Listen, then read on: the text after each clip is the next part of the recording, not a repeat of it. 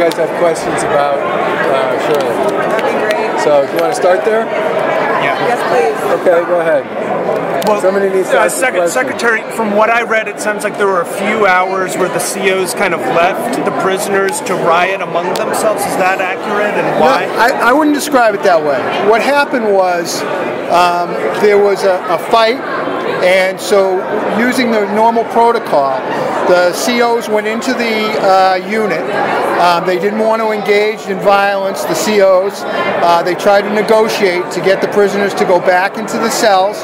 When it was apparent that the prisoners were not going to go back into the cells, the COs backed out of the unit to make sure that there was no violence and no one got hurt. At that point, once they backed out, the prisoners began to break apart tables to arm themselves, went into areas where the COs normally were, broke that apart, tried to remove the gas mask out of there, then took the computers and broke those down and made knives and shivs, then took other particles and made knives, and they started to get ready for the COs to come back in.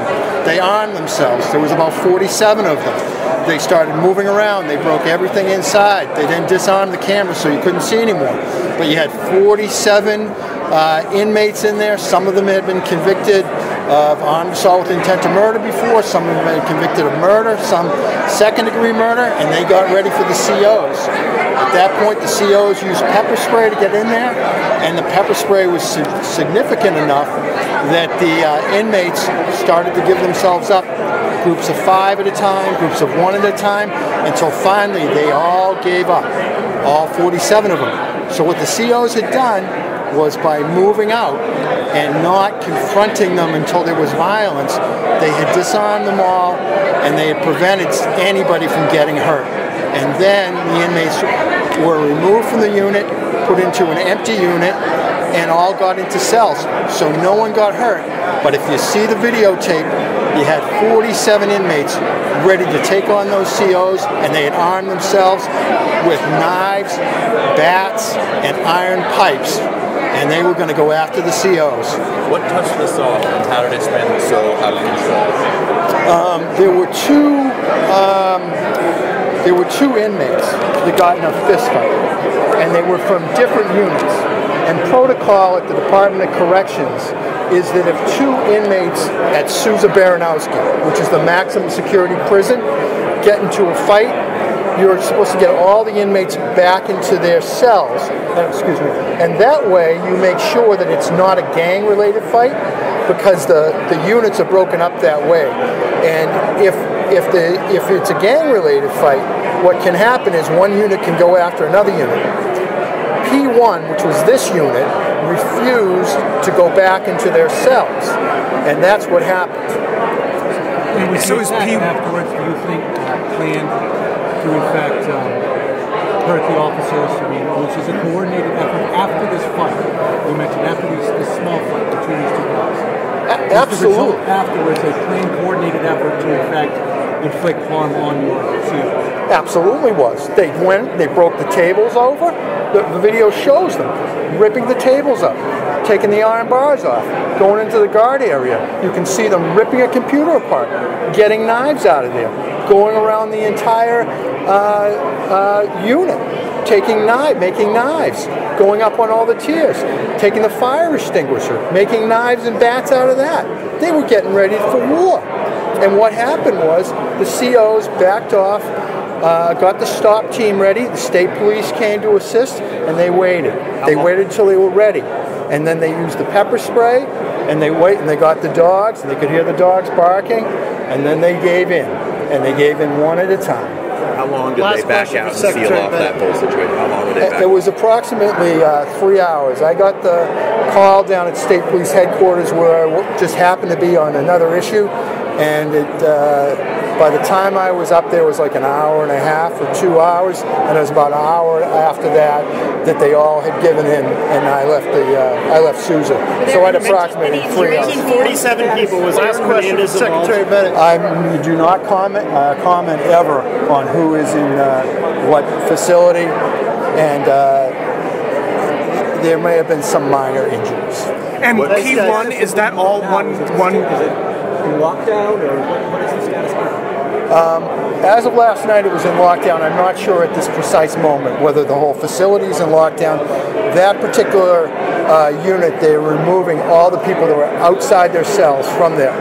When the unit was ordered, when they were ordered back in their cells, the inmates who were already in their cells, they couldn't get out because only half the tier is out at one time. And P1, is that all one gang? Now it all wrapped up, and you happy with that? Well, for me, the most important thing, and I'm sure the Secretary and the Commissioner would agree with this too, is that nobody got hurt. I mean, what you really want when you have a situation like this, particularly one that escalates quickly, as this one did, is to pursue the protocol and the process that ensures that at the end, nobody gets hurt. And as the Secretary just said, there were some minor injuries, nothing serious, and I commend everybody for maintaining their cool, following their protocol, and doing the things they needed to do to make sure that nobody got hurt. We can always replace damaged furniture and stuff like that. It's much harder to deal with situations and circumstances in which somebody gets hurt. Do you have confidence this won't happen again, and if not, what needs to change? Well, I think in some respects, this started as a fight, which was broken up, and then another fight started, which led to the deterioration of the situation. I think it's one of the things you have to manage in any sort of correctional facility is the ongoing balance between freedom and security. And I think folks here in Massachusetts do this as well as anybody.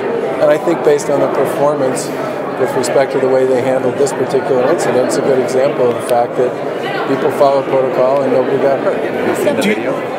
I've not seen the video, but I talked to the Secretary many times last night. Do you have, sorry. Yeah, I mean, keep in mind, people should remember that since January of 2015, when we took office, we're down almost 13% in the prison population, and that's made it possible for us to reposition many of our correctional officers, and we believe at this point that our staffing is appropriate. Governor, we reviewed the driving records of school bus drivers in recent crashes and found that more than half had 8 or more significant incidents on the records. What's your response to that? Well, one of the things we did based on previous news reports was close the communication loophole between local law enforcement and the registry. So at this point in time, if somebody is charged at the local level, we have a policy in place for them to notify the registry immediately, so that the registry is in a place to deal with that. But that's for arrests, I mean speeding, crashes. Well, that's also for citations as well. So we have the ability to know and understand what the circumstances are. But I think in some respects, this is a good example of where you sort of need constant ongoing dialogue between the locals and the Commonwealth to ensure that the people driving the buses are in a position to do so and to do it safely. But it's the state, it's the DPU that's reviewing these driving records every single year, and we've got drivers found responsible for 8 to 12 to 15 incidents, speeding, crashes, failure to stop. They had to stop for a school bus, not restraining a child. Well, I'm not going to speak to the specifics of any particular case because I'm not familiar with the specifics of those cases. What I can tell you is that anybody who is charged driving a school bus in the Commonwealth of Mass by local law enforcement will notify the Commonwealth and the registry, and their license will be suspended. But a lot of times you're not charged for speeding or crashes and failure to stop. You're not charged, but you could be found responsible. Is that what we want driving our kids? Again, without knowing the specifics of any particular case, I'm not going to comment on that. The loophole that people were looking for us to close, we closed. Thanks, guys. Thanks, they guys. weren't. If they're not charged, Governor, it's not closed.